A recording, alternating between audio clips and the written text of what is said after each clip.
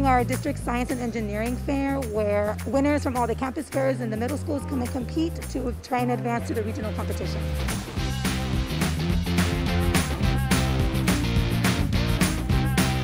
We have about 21 different categories ranging from chemistry and physics to biomedical engineering, system software, and the top 3 projects in each category advance to regionals, which will take place at UT, RGV, and Brownsville. We'll have all of our category winners plus a grand champion. This year we had judges that came in and they had tremendous things to say about the potential of the projects here. They were really, really impressed that some of these projects were made by 6th graders, 7th graders, and 8th graders.